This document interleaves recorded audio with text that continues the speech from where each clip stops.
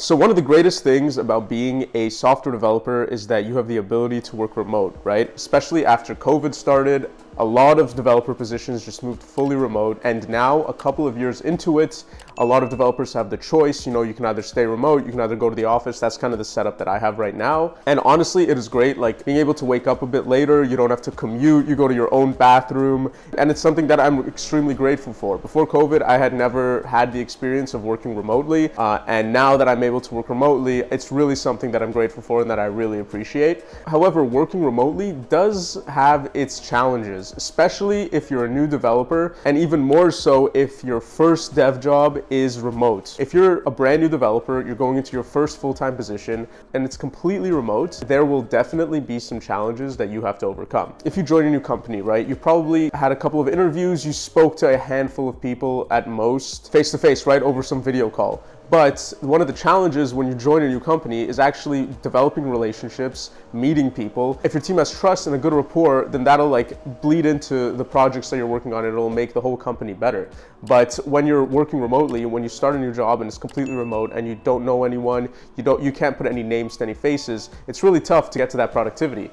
So what I would recommend is if you're a new developer, if you're a brand new developer and it's your first full-time job and you just joined a company, right? I would reach out to as many people as I can on Slack, especially if you have any questions or anything. Feel free to message any single person you want as many times as you want. Drop a hello, like how's it going, introduce yourself, and then develop a relationship, because going forward, that'll make your life a lot easier. If you already have a relationship with someone, if they know who you are, if you guys are like comfortable speaking to each other, when you reach out with a question or some sort of request, the odds of them responding to you much quicker because they already know you are a lot higher, right? And not only that, but it's just nice to develop some relationships, some friendships with different members of your company, especially ones that you wouldn't have normal communication with, right?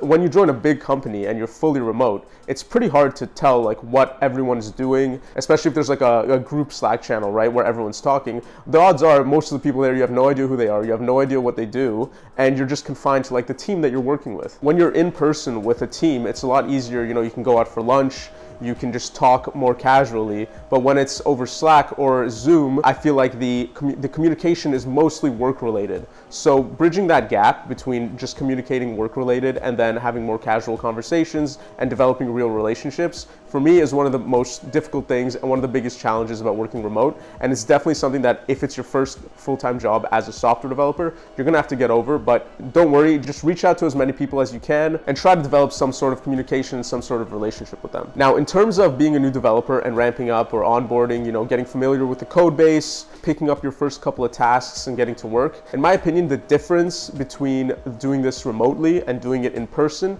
is not that crazy. The only difference is when you're alone in person, you have to be more accountable for yourself, right? And really get to work and don't get distracted, right? Working from home, you have your TV, you have like food readily available, any snacks. It could be really easy to get distracted and not be as productive as you can be. In my opinion, that's the biggest challenge when you join a new company and you're working remotely. It really is keeping yourself accountable. Because if you're in an office with other people, naturally you're not going to be as distracted because you're surrounded by your peers, you're working, everyone's working, and you're in that kind of environment. But when you're at home, it's a completely different story and you have to be a lot more disciplined. And the odds are your teammates know you're onboarding, that you're ramping up, they're expecting a ton of questions from you. So when you're asking them over Slack, right, they're going to get back to you pretty quickly because everyone's in the loop of what you have to do. Obviously, it's not as fast as just turning around and talking to your teammate when they're right next to you, but it's still pretty good. And in my opinion, joining a new company, ramping up onboarding, there aren't that many challenges when you're doing it remotely. Especially, I just joined Amazon in February and I had to go through the whole onboarding process, get my first couple of tasks, and it was pretty smooth as long as you just put the effort in, you try your hardest. There's not really any difference between doing that in person and online. Today's a bit of a shorter video, but these two challenges are, in my opinion, the biggest things you have to get over when working remotely, right? You have to develop meaningful relationships with your team and establish some sort of trust, some sort of rapport, communication online, which is a bit more difficult doing over Slack or Zoom than in person. And the second thing is you have to keep yourself accountable, develop ways to not get distracted. When you're at home, it's really easy to get distracted.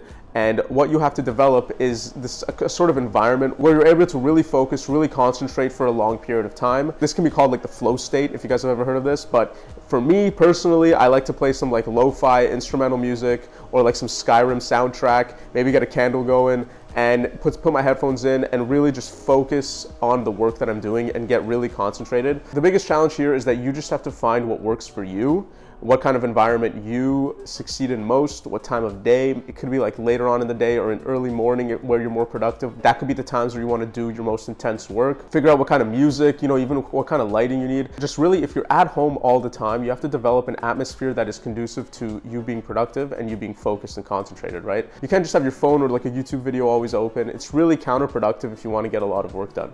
So guys, I hope you've enjoyed this video. These two challenges I think are pretty universal and that everyone will really experience them when they're working remotely. It'll just be a bit tougher if it's your first dev job ever and you're working completely remote. There are a couple of challenges and hurdles that you have to overcome, but if you try your hardest and if you're not scared to reach out with questions, then there's no reason why you can't succeed. So as always, if you've enjoyed the video, I would greatly appreciate a like and a comment down below if you guys think there's anything I missed or if you want to share your own personal experiences about working remotely. I hope you guys have enjoyed, and as always, take it easy and enjoy your coding.